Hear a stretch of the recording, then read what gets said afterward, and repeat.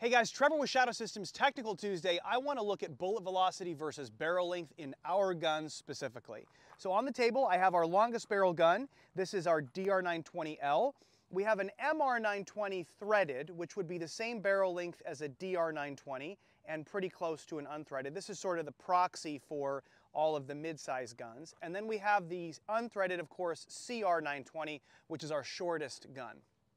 We're going to get a baseline first by just shooting 124 grain Fiocchi factory ammo, which I find is pretty consistent as far as bullet velocity goes, and is going to give us a good baseline for all three guns. Then we're going to just use the shortest and the longest gun to compare three different kind of categories of ammo. One is the stuff that relies on velocity, velocity, velocity. That's the Underwood Platinum Edition. This is it's supposed to clock at 1,800 feet per second with a 68 grain bullet, so it's like a rifle. Then down on the bottom end of the spectrum, you have a standard pressure 147 grain HST, heavier and slower. And then in the middle is 124 grain critical duty. This is a plus P 124. So we're going to see, is the loss in velocity linear, meaning do they all kind of lose the same amount of actual feet per second, or are they losing more as a percentage? And that way you can kind of evaluate, does one load or the other make sense in the shorter barrel gun? Like, am I better off going with a really fast velocity projectile, or am I better off with like maybe a middle of the road or slower projectile if I'm carrying a short barrel gun? So that's kind of what we're gonna look at.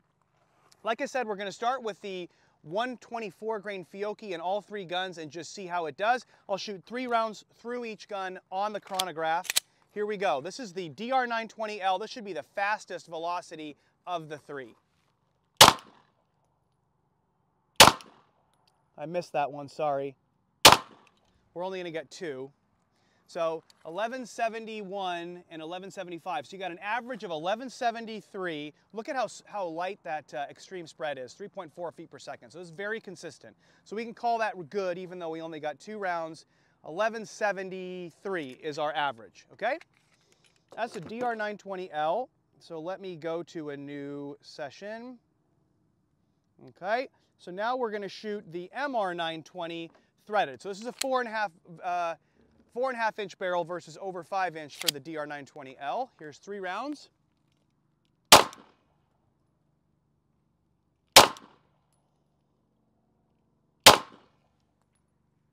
All right, look at that. Again, an extreme spread of only 5.9 feet per second, and I'm at 1132. So I was 1170 before, so I've already lost 40 feet per second, almost exactly 40 feet per second between these two.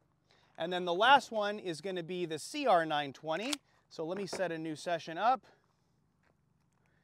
By the way, if you haven't seen this new chronograph, I mean, it's the best. So this is the new Garmin chronograph, and there's just nothing better. Okay, here we go. CR920, 124 grain Fiocchi.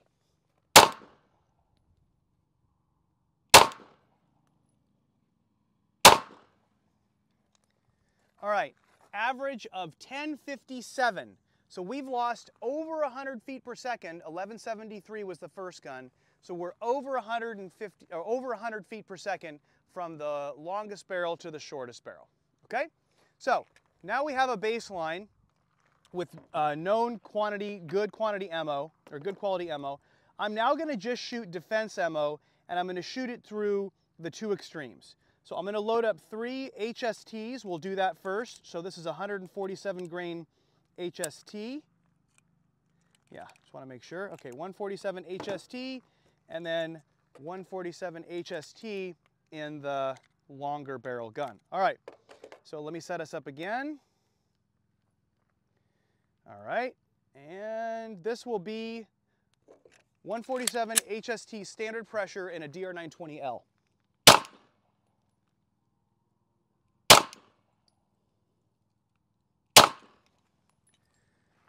All right, so 991 average, a low extreme spread, so that's good data right there. 991 average.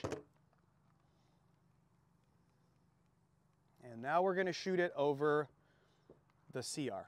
991 was the other gun. Here we go.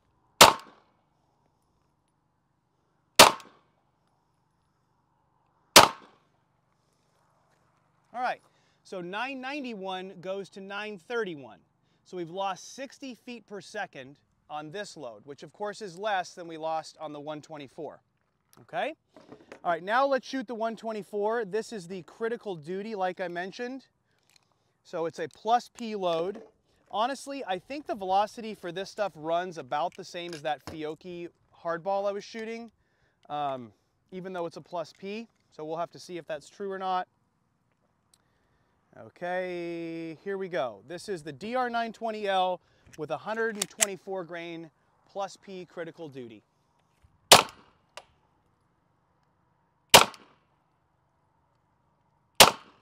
Okay, so 1110 is our average, is a little bit of a larger extreme spread, but 1113 is the average for the 124 grain critical duty. That's actually 60 feet per second slower than the Fiocchi hardball, so I can't really explain that. All right, but we'll say 1110 for the DR920L with critical duty, and then now same load in the CR920. Here we go.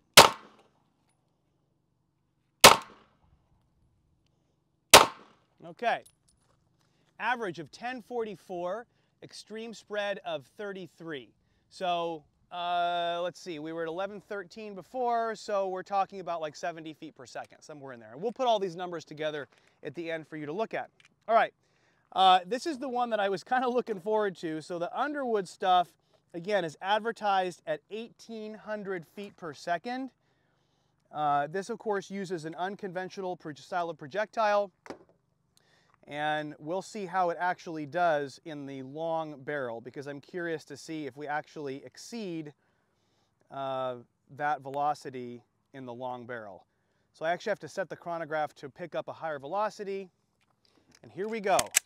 This is the Platinum Edition 68 grain Underwood, advertised 1800 feet per second. What'll it do? 1923, wow. 1902 and 1945. Average of 1,924 feet per second out of the DR920L. All right, so let's load these three into the little CR. That's really impressive, folks. That's screaming. I did not actually expect it to be that fast. Okay, I've got to select that higher velocity range, and we're ready to go. Here we go. CR920 Underwood 68 grain. That one's 1762. 1762 again. 1741. Okay, 1755.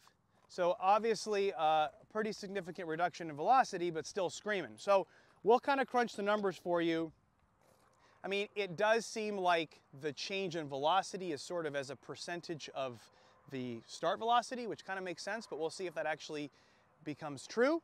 And there you go. Boy, there's no question the DR920L's 5+ inch barrel picks up a lot of velocity on all of these loads.